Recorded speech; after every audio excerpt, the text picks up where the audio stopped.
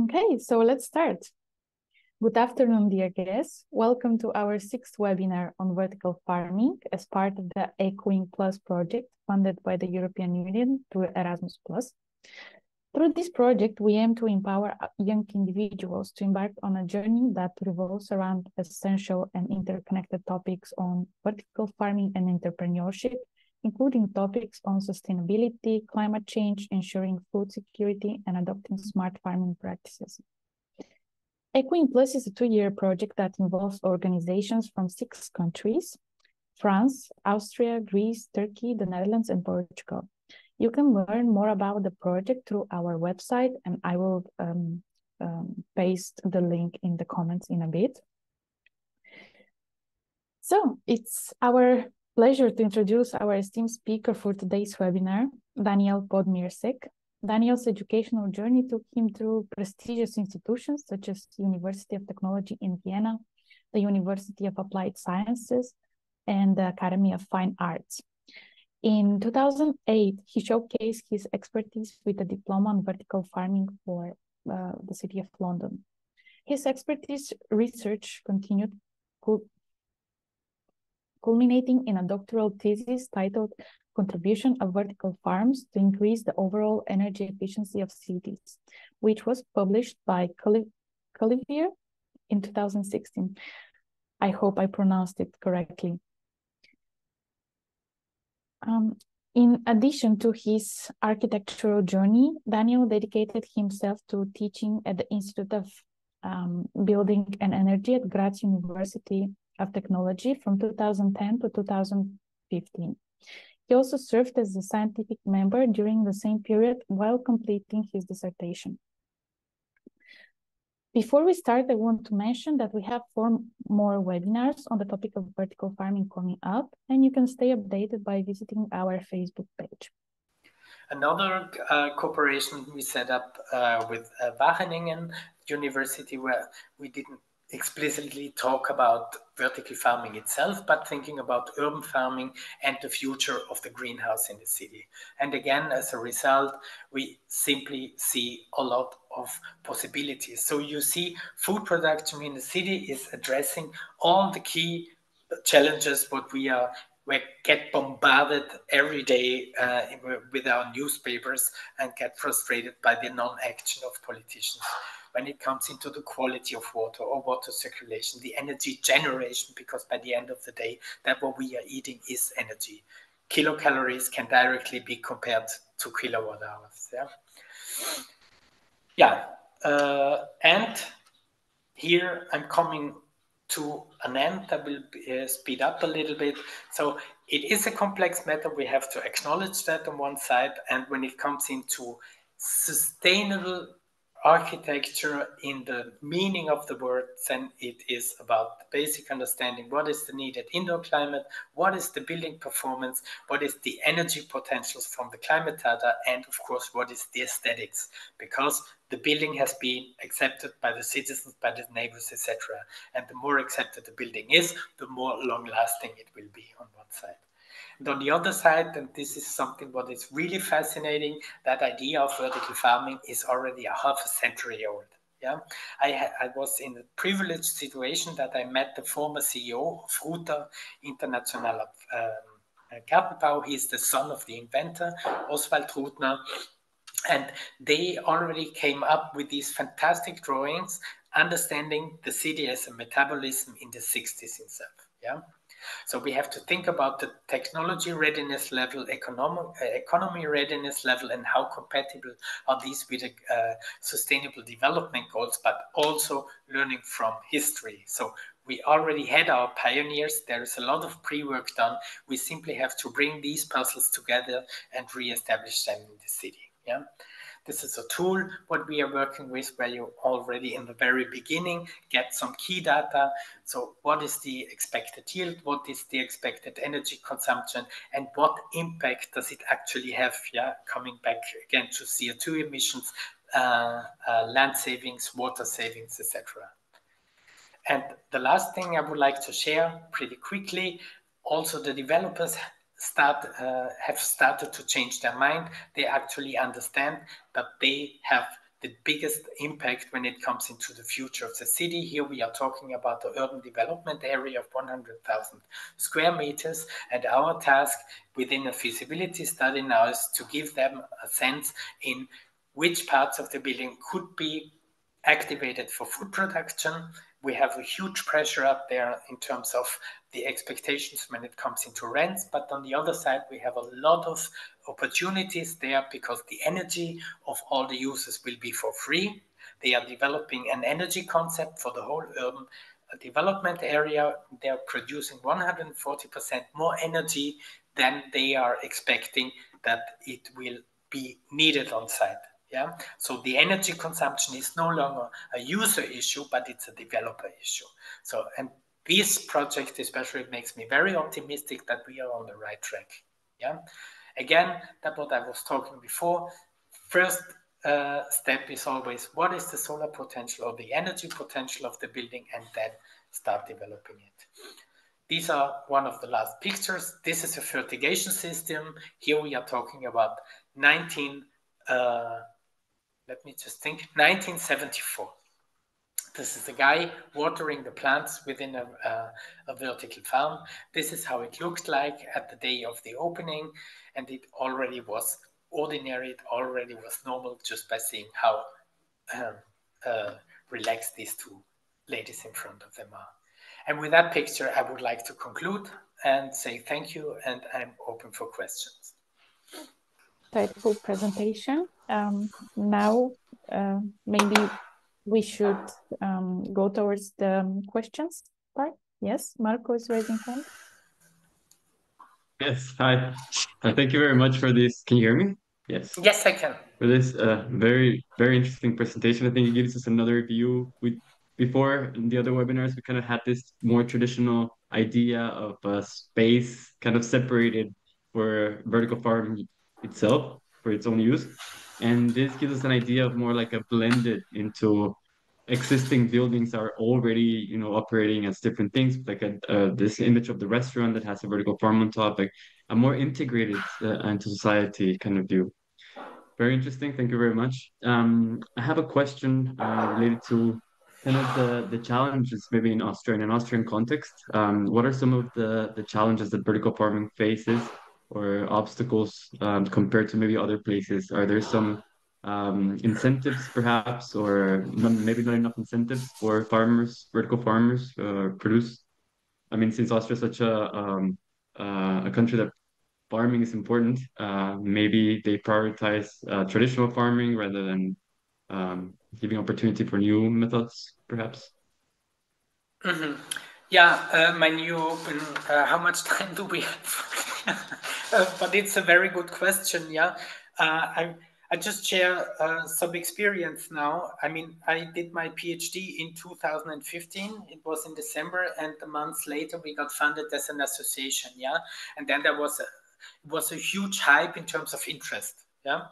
And especially when it comes into talking about the potentials, what we actually have, then you have a small part of it where you actually find the right, let's say, funding packages, FFG, Klima- und Energiefonds, etc. So for basic research and development, it's I would say it's okay, yeah, and that also gave us the possibility to start with.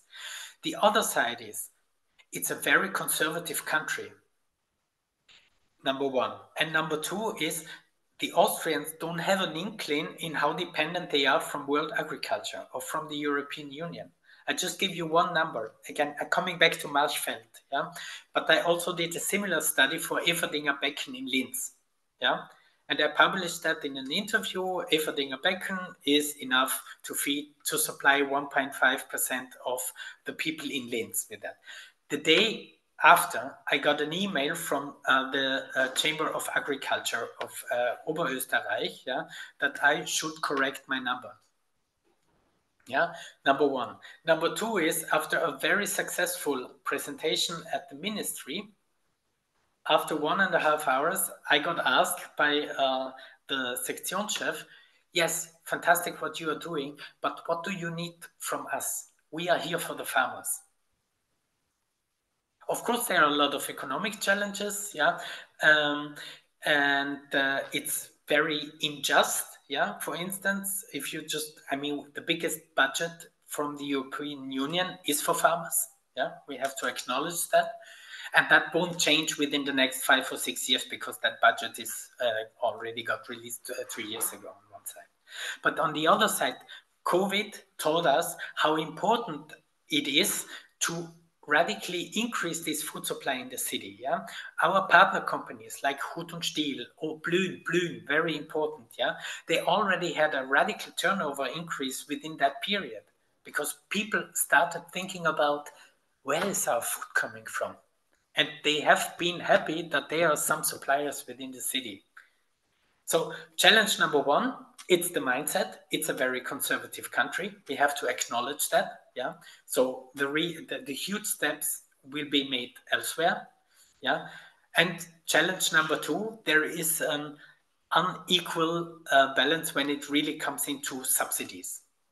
So, and controlled environment agriculture, to open that discussion, so not just related to vertical farming, controlled environment agriculture must be integrated in as a top point of the agenda of the European Union. And there is a farm tech society, for instance, who is really trying to push that forward in Brussels. Thank you.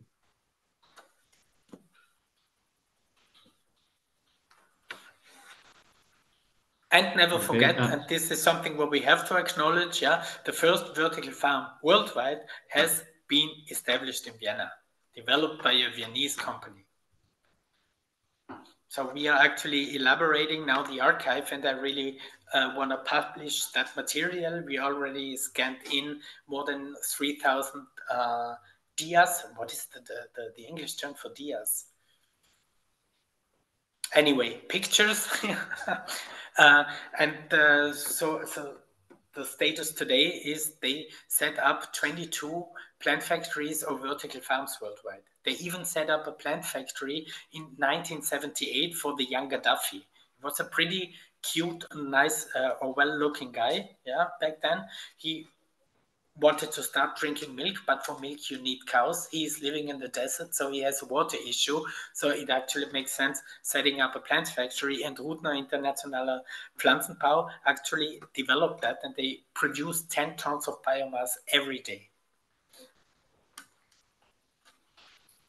Okay, do we have any more questions? I see there's one question in the chat. Are there any collaborations or partnerships between vertical farms and other agricultural stakeholders, such as traditional farmers or research institutions in Austria?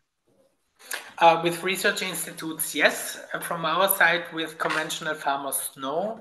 But there is one example what I could share. There is also a partner company from us which are into aquaponics, and they are actually developing smaller facilities for farmers. Yeah. So they have an additional revenue stream all over the year.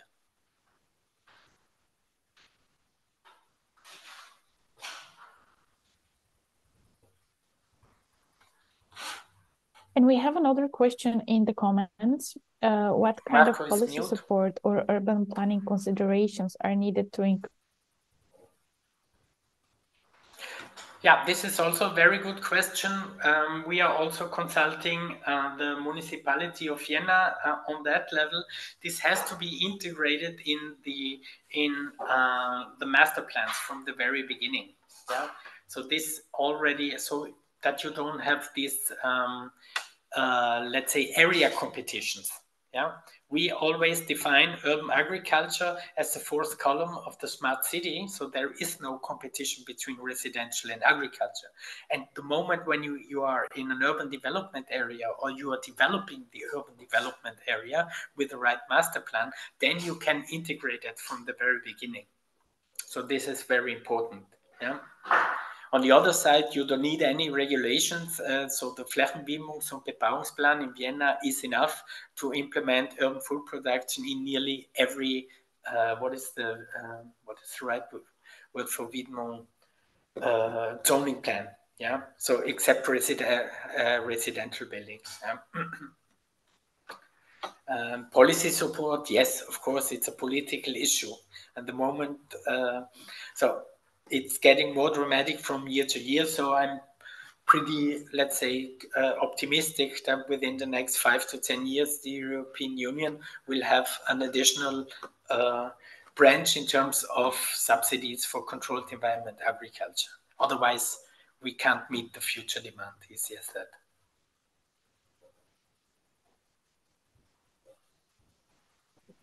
Any more questions from our participants? Yes, it's very interesting. Can you tell us more about Vertical Farm Institute? Like your reason behind and everything. The reason is very simple. So I got in the last 30% of my studies, I got confronted with a peak oil curve, and I never heard about that before. So that put me in a pretty deep crisis. Yeah. So the whole let's say civilization of us is dependent from cheap and abundant oil and gas. So therefore, this key focus somehow moved into the direction of developing energy efficient architecture. And the more I went into depth in that research, I found out that the whole food sector is needs 30% of the primary energy consumption. So out of these two ideas, somehow my conviction emerged that the vertical farm might be the most important building typology of the resilient city in the future. This means that we need multiple disciplines to come up with a reasonable product. Yeah, you need plant physiologists, you need architects, you need engineers, and that makes that work interesting. And this is how we are set up. So you can the easiest way to imagine the Vertical Farm Institute is a mixture between the research project, research institute, and the planning institute. Thank you. Okay, and we have another one in the comments, another question. In the context of places that have a big percentage of agricultural land already, but a lot of the goods are exported. Okay, we are talking about Moldova. Vertical farming makes sense in this situation? Does vertical farming make sense in this situation? This is a very, very good question. I met some guys in North Macedonia this summer. Yeah, we had a similar discussion. It's not just Moldova or North Macedonia. There are some countries, especially in Africa, yeah, where we should be ashamed of about our European Union policies. Yeah, how we are, sorry my wording, fucking up their markets down there. Yeah. Vertical farming is, how can I point that out on a simple way? Yeah, it could disburden these regions. Yeah, so if the, let's say, industrialized cities, yeah, are conscious about their responsibilities when it comes into consumption of land or the destruction of nature, the more they are increasing their food production within the urban limits, then they are disburdening or distressing these areas where they actually theoretically have agricultural land. But never forget the big picture on the world. Yeah, so this is our system borders. System border where what we are calculating with. Yeah, we have an issue with the agricultural land in the future. So my position is very clear. We don't have that. Yeah. Theoretically, you could say, yeah, we can increase our productivity 2 times or 3 times, but we know that from several crops that we already reached their top. Yeah, let's see what genetics will bring, but this won't change it at all. And in addition, we are losing a lot of land, yeah, also worldwide, because of our practices on one side. Yeah, we are destroying the soil, number one, and then we have the phenomenon of desertification, as you know. So it's not going in the right direction. And every cubic meter or square meter what you are activating within the city has a positive effect elsewhere, because you are producing food on an already sealed surface. And another question in the comments, it is about the regulations and certifications for vertical farms in Austria, but I would add maybe in European Union, as like I think there are some other participants from other European countries. What is the question specifically? There are a lot of regulations. If you, yeah. Okay, yeah. so in the comments, it's about quality and safety of the production. Yeah, in Austria, for instance, you have AGES, yeah, you can cooperate with, yeah, number one. Number two, it's also the question, how are you selling your food? Yeah, is it processed, or do you sell it as plants? So the moment, for instance, where you cut off the roots of a lettuce, it's food, yeah, and before it's a plant.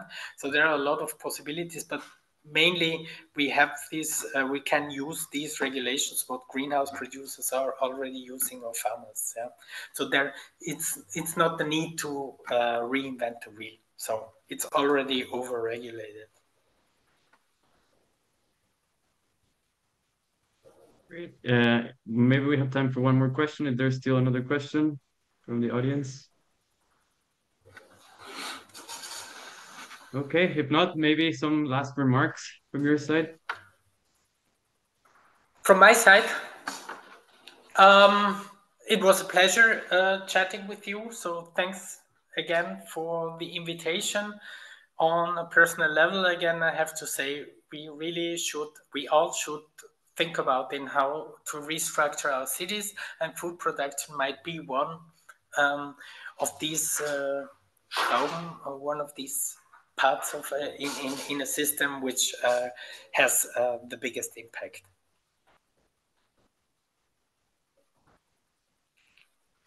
Food production will be part of daily urban life again.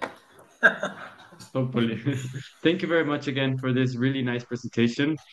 This is part of a series of webinars that we've been having as part of the project. We will have 4 more webinars with other experts and people that are working in the field, in not just in Austria, but in different parts of Europe, to kind of have different points of view of what's happening regarding vertical farming. And well, also in Asia, we had a presentation from Indonesia, last presentation, which was also very interesting. Completely different perspective. Thank you again, and we hope to see you again, maybe taking part of the next webinars. And if it's okay with you, we will also like to maybe put some of the information about you in our website. This will be uploaded also as part of the project in the project's website and YouTube, for other people to also learn a little bit more about vertical farming, especially in Austria. Thank you again. Yeah, thank you very much, and have a nice evening. Thank you everyone for participating. Goodbye. Bye.